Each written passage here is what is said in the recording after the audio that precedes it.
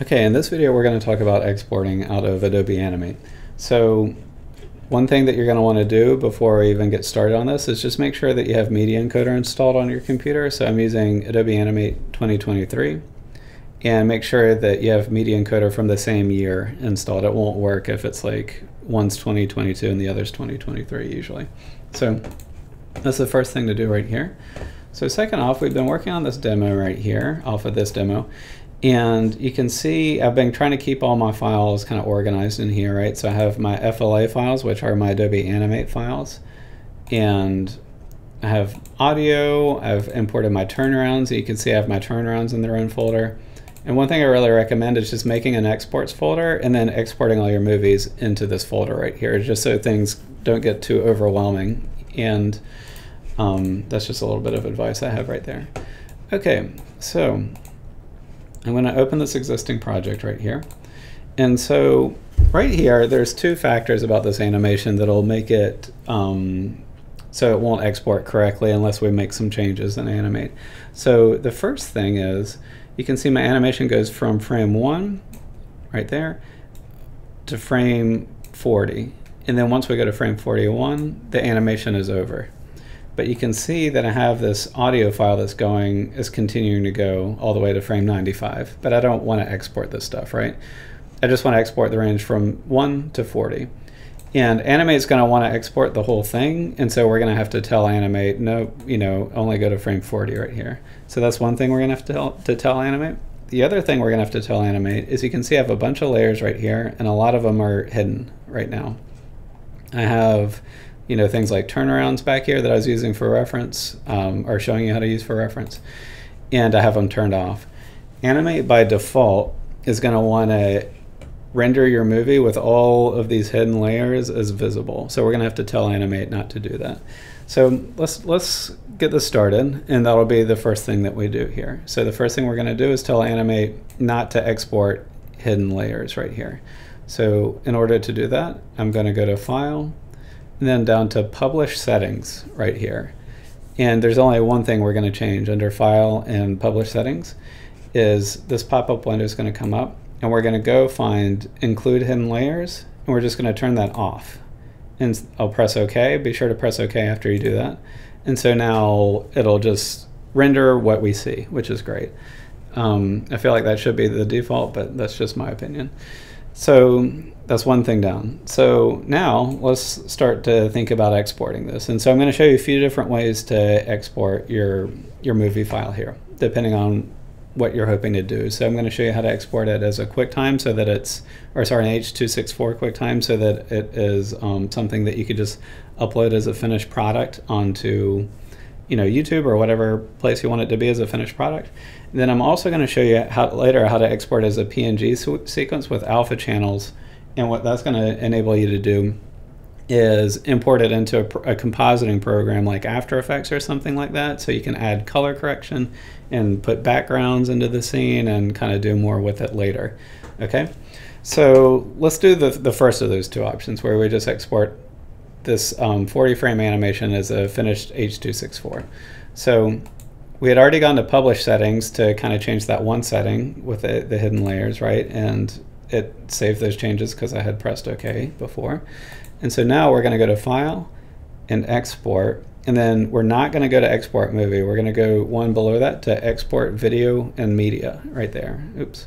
So Export Video and Media. And you can see there's a lot of options right here, and there's times where you might want to use some of these other options, but today I want to just focus on these ones right here. So Export Video and Media. And so we're going to have these options come up. So we're going to start from the top and go to the bottom right here. And my screen might look a little bit different from yours because I ran through this once before recording this tutorial. So we have the render size. So hopefully this should just be 1920 by 1080 right there, assuming that you had worked in 1920 by 1080. So we shouldn't need to change that. So right here we have the first option. So we have the option that we can enable where it says ignore the stage color and generate an alpha channel. And so if I have that clicked, that will be useful later when we're exporting the PNG sequence, where we want this white background not to show up and we want it to be a clear channel. For a finished movie, if I have this enabled though, it's going to take your character and put them in front of a black background. So if you render your movie and later on you see the H.264 and your character is in front of a black background and you're not sure why, it's because this is enabled right here. So for this first option, I'm going to turn that off, and that's going to make it so that this white background shows up when I render things here. And so next up, by default, it's usually set to entire movie, which would render your whole movie from frame 1 all the way to frame 95, which we don't want. So I'm going to go and click on Scene, and we're in Scene 1 right here. And so I'm going to want to render Scene 1. And you can see right here, you can set the frame range. So my frame range is going to be from 1 to 40. That's great.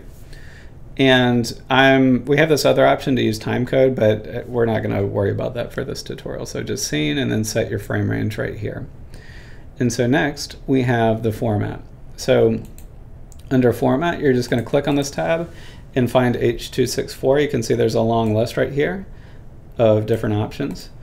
And then under preset, I'll click on this. And I think on your computer, it'll probably look like that. And what I like to do is I like to do match source high bitrate right here. That's usually a pretty safe, good setting right there. So it's just the very first option down, match source high bitrate. And so finally, we're almost there. We're going to set the location and the name for this. So I'm going to click on this little folder right here.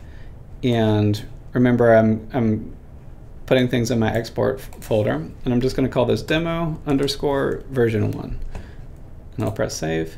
And you can see this is enabled start Adobe Media Encoder render queue immediately. And so for anyone who's unfamiliar, Media Encoder queue is out of After Effects and programs like Animate. A lot of times in order, I'm stuttering here. So in Adobe, when you're exporting movies, this is kind of their movie creator app. And so programs like Animate and After Effects send their renders here and it kicks it out for you. So that's why I was saying at the beginning of the tutorial to make sure that Media Encoder is installed here. So it's just going to start Media Encoder immediately once we press export here. So I'll press export, and you can see Media Encoder is opening right here.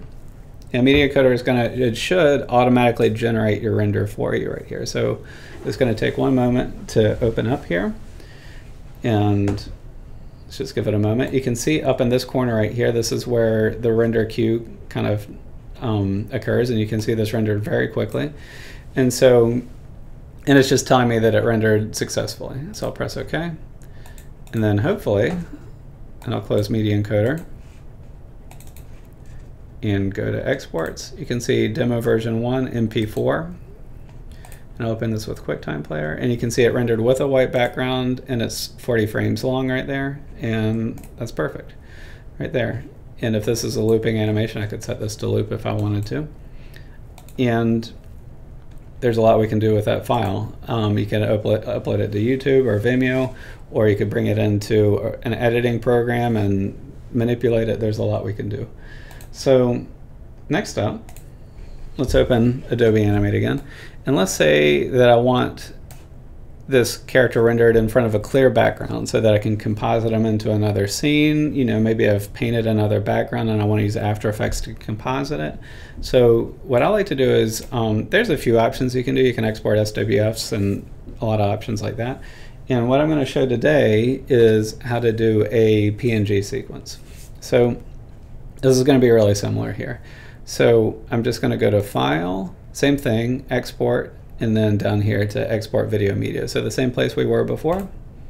I'll click on that. And so now I want that alpha channel. So I'm going to enable that right here. And we're going to keep the same options right here for the frame range. And so it's the second option, and then set your frame range for how long you want your project to animate for. And so under Format, instead of H.264, we're now going to click on that and then find PNG sequence right here. And so anyone who's unfamiliar with a PNG, it's a really nice format. It's like it's a compressed file, it's flat. It's like a JPEG, except for that it has the alpha, it can have an alpha channel embedded into it. So you can have transparency to it, which is really useful.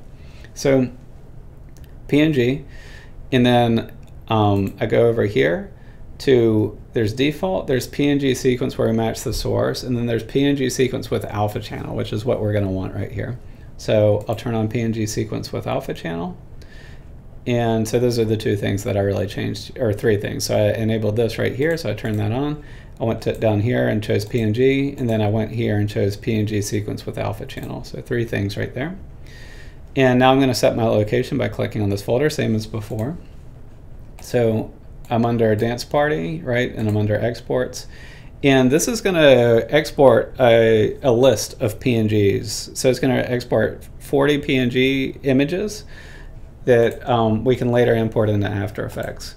So I need to make a folder for this to go. And so that's important just for organization, so you don't get overwhelmed with all these files. So I'm going to click on this button right here that says New Folder.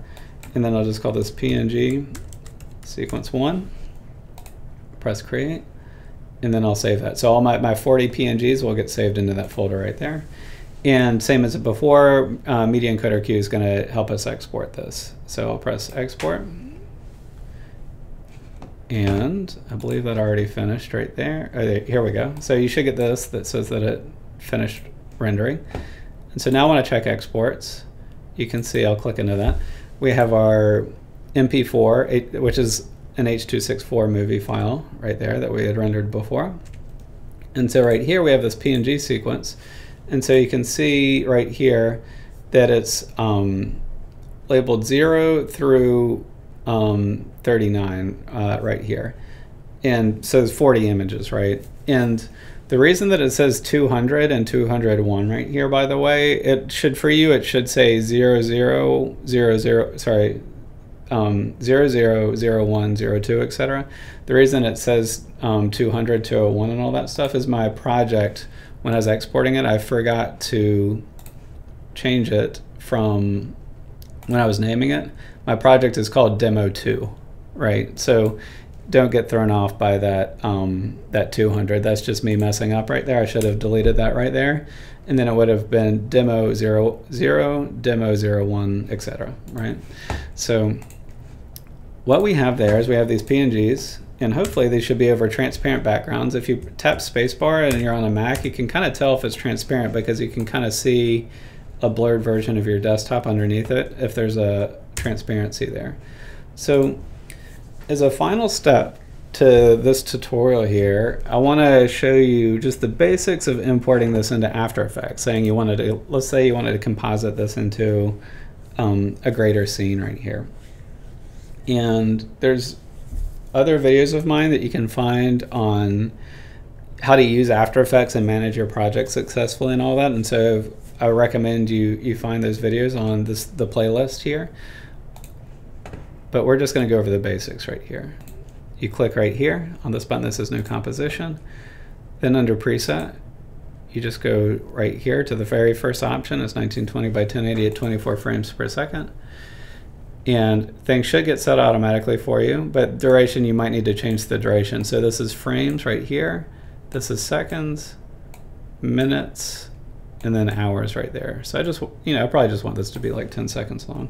So 10, and then the background color will be black, that's fine.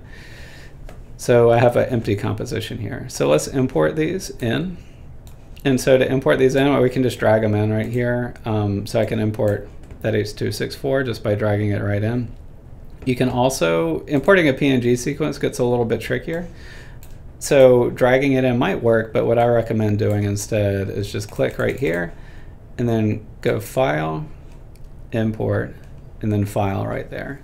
And we'll be able to kind of opt for some settings here. So File, Import, and then File.